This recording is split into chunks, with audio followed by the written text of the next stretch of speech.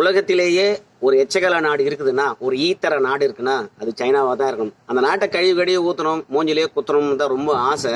ஆனா அதை விட நம்ம இந்திய மக்களும் இந்திய பிரதமரும் அவன் எங்கெல்லாம் போய் உட்காடுறானோ அங்கெல்லாம் மிகப்பெரிய ஆப்பா சீவி வச்சுக்கிட்டே இருக்காங்க. சோனம் மங்சுக் அப்படின்ட்டு ஒரு நபரும் இந்த நண்பன் என்ற படமும் இந்த ஒரு விடயத்தை கட்டமைச்சு கொடுத்துருக்குது. சோனம் மங்சுக்கு நண்பன் என்ற படம். இந்த 3 Idiotsன்னு ஒரு படம் மும்பையில் ரிலீஸ் ஆச்சு. அந்த படம் எதை வச்சு எடுத்தாங்கன்னு கேட்டிங்கன்னா, இந்த சோனம் மங்சுக்னு சொல்கிறோம் இல்லையா, அவருடைய அடிப்படையாக தான் வச்சு எடுத்தாங்க. இவர் எங்கே வாழறான்னு கேட்டிங்கன்னா, காஷ்மீர் பகுதியில், லடாக் பகுதியில் வாழறாரு. அந்த நண்பன் படம் என்று சொல்லப்படுகிற 3 Idiots படம் கிளைமேக்ஸ் வந்து இந்த சோனம் மங்சுக் அந்த லடாக் பகுதியில் தான் வாழறாரு இல்லையா, அந்த இடத்த காட்டி தான் கடைசியாக முடிச்சிருப்பாங்க.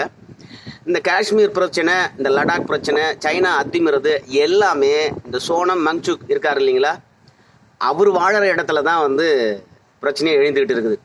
அப்படி இருக்கும்போது அவர் ஒரு முடிவு எடுக்கிறார். என்னன்னு கேட்டிங்கன்னா, இனி சைனாவுடைய எந்த ஆப்பு, அதாவது வந்து யூசி ப்ரௌசர், ஷேரிட்டு, டிக்டாக் இதெல்லாம் நான் பயன்படுத்தவே போகிறது கிடையாது. ஏனென்று கேட்டிங்கன்னா, சைனாவுடைய ஆப்பை பயன்படுத்த நம்ம துட்டு அவனுக்கு தெரியாமல் கொடுத்துக்கிட்டே கிடக்கிறோம். அதுவும் இல்லாமல் சைனா பொருள் நம்ம வாங்க நம்முடைய பொருளாதாரம்லாம் அவனுக்கு போய் சேருது.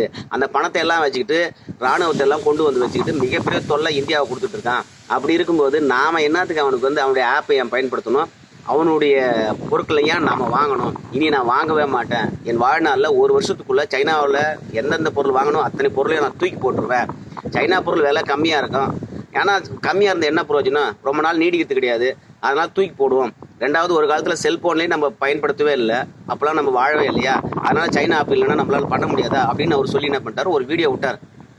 அது என்ன கேட்டிங்கன்னா, இந்தியா முழுக்க மிகப்பெரிய ட்ரெண்ட் ஆச்சு. ட்விட்டர், ஃபேஸ்புக் எல்லாம் ட்ரெண்ட் ஆச்சு. அதே மாதிரி வந்து பாலிவுட் ஆக்டர்ஸ்லாம் வந்து கோடான கோடி ரசிகர்கள் கொண்டவங்கலாம் வந்து இந்தமாரி இந்த சோனம் மங்சுக் சொல்கிறார் இல்லையா, அதை நானும் கடைபிடிக்க போகிறேன் அப்படின்னு சொன்னாங்க. உடனே பார்த்தா ப்ளே ஸ்டோரில் பார்த்தீங்கன்னா சைனா ஆப் ரிமூவர்னு ஒரு ஆப்பே விட்டுட்டாங்க. China app remover. அந்த ஆப் என்ன பண்ணணும்னு கேட்டிங்கன்னா, நீங்கள் ஒன்று யூசி ப்ரௌசர் இருக்குது, அந்த யூசி ப்ரௌசரை டிக் பண்ணி அந்த சைனா ஆப் ரிமூவரில் கொடுத்துட்டிங்கன்னா அது ஃபுல்லாக சர்ச் பண்ணி ரீட் பண்ணி எதெல்லாம் சைனா ஆப் இருக்குதோ அதெல்லாம் சொல்லும். எங்களுக்கு வேணான்னு நீங்கள் ஒரே ஓகே கொடுத்தீங்கன்னா மொத்தத்தையும் ஒரு நிமிஷத்தில் எல்லாத்தையும் காலி பண்ணிடும். இதில் என்ன ஒரு ஸ்பெஷல் விஷயம்னு கேட்டிங்கன்னா, அந்த சைனா ஆப் ரிமூவர் கொண்டு வந்து 2 நாள் தான் ஆகுது. இந்த 2 நாளில் கிட்டத்தட்ட 2 மில்லியன் மக்கள் டவுன்லோட் பண்ணியிருக்காங்க. அப்படின்னு எத்தனை பேர்? 20 லட்சம் மக்கள் இந்த 2 நாளில் டவுன்லோட் பண்ணியிருக்காங்க. அவ்வளோ மக்கள் வந்து இந்தியாவுடைய ஆதரவாளர்களாக, தேசமிக்க பற்றுள்ளவர்களாக, சைனாவை எதிர்க்கக்கூடியவராக துணிஞ்சு போயா சைனா ஆப் இல்லைன்னா என்ன பரவாயில்ல, தூக்கி போட்டு போகிறேன் போயா, என் நாடு தான் எனக்கு முக்கியம் அப்படின்னு தேசப்பற்று மிக்க 20 லட்சம் பேர் தூக்கி போட்டாங்க சைனாவுடைய ஆப் எல்லாம். புரியுதுங்களா?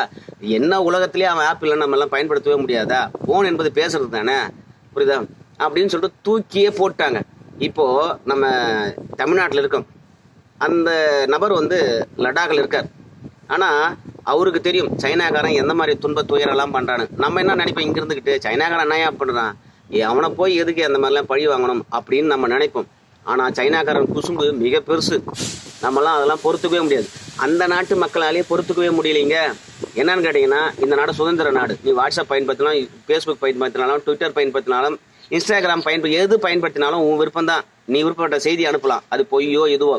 அதற்கு பிறகு தான் கவர்மெண்ட் வந்து கண்டுபிடிச்சி இது பொய் செய்தி பரப்பியிருக்க அப்படின்னு சொல்லும். ஆனால் சைனாவில் அப்படி கிடையாது. உன் விருப்பத்துக்கு ஃபேஸ்புக்காக இருந்தாலும், ட்விட்டராக இருந்தாலும், வாட்ஸ்அப்பாக இருந்தாலும் உன் இஷ்டத்துக்கு பண்ண முடியாது. ஒவ்வொன்றும் கண்காணிக்கப்பட்டு சுதந்திரம் நசுக்கப்படுது. எவ்வளோ நாளைக்கு தான் கட்டி போட்டே வச்சிருக்க முடியும்? அதனால மக்கள் என்ன பண்ணுறாங்க, பல மாநிலங்களும் அங்கே தனி நாடு கொடுங்க. எவ்வளோ நேரம் உலகம் வளர்ந்து போச்சு, இன்னும் அடிமையாக வச்சுட்டு இருப்பீங்களா? கருத்து சுதந்திரத்தை நசுக்குவீங்களா? எங்கள் தேவைகளை கேட்டால் எங்களையே கொள்றீங்க. இது வெளி உலகத்துக்கு தெரிய மாட்டேங்குது. திபெத் ஆரம்பிச்சிலேருந்து ஹாங்காங் ஆரம்பித்து எல்லா மாநிலங்களும் நாங்கள் சைனாவில் வந்து எனக்கு தனி நாடாக கொடுந்தா பயங்கர போராட்டம் நடக்குது. இந்த போராட்டத்தெல்லாம் திசை திருப்பறதுக்காக என்ன பண்ணுறாங்க கேட்டிங்கன்னா, நம்ம மேலே வந்து ஏறுறான் அவனுக்கு வெறுப்புக்கு. இப்போ தான் ஃப்ளோவில் வந்து கட்ட வார்த்தையாக அவனை திட்டலாமா அப்படின்னு கழுவி ஊற்றலாமான்னு. ஆனால் அவன் பண்ணதுக்கு சரியாக அனுபவிச்சுட்டு இருக்கான். இன்னொரு விஷயம் கேளுங்க, நம்ம இந்த ஆப்பு இந்த இந்த லடாக் பகுதியில் நம்மளாம் எதிர்ப்பு தெரிவித்த உடனே அவன் ஒரு பொய்யை கட்டமைக்க சொல்கிறான். இனி பன்றிக்கறி நான் இந்தியாவில் வாங்கவே மாட்டேன். ஏன்டா அப்படின்னு கேட்டால், அங்கே வந்து ஷைன் ஃப்ளூ வரும், தொற்று நோய் வரும், அதனால் நான் வந்து பன்றிக்கறி இறக்குமதி பண்ண மாட்டேன். அப்படின்னு சொல்லியிருக்கான். உடனே இந்தியா சொல்லிச்சு, நீ இறக்குமதி பண்ணலன்னா எனக்கு நான் நாடே கிடையாது, நான் எந்த நாட்டிலாம் இறக்கிறேன் போடா அப்படின்னு சொல்லிட்டு தூக்கி போட்டாங்க. அவ்வளோதான். இவன் வந்து உலகத்தினுடைய விற்பனை மையம் இந்தியா தான். அதனால இந்தியாவை பகைச்சிக்க எந்த நாடும் கிடையாது. சைனா வந்து மிகப்பெரிய நாடா இருந்தாலும் சரி, பொருளாதாரம் விழுந்து போய் கிடக்குது, மக்களுக்கு வேலை வாய்ப்பு இன்மை இல்லை, கொரோனால பாதிக்கப்பட்டு கிடக்கிறது, பல கம்பெனி வெளியேறுது.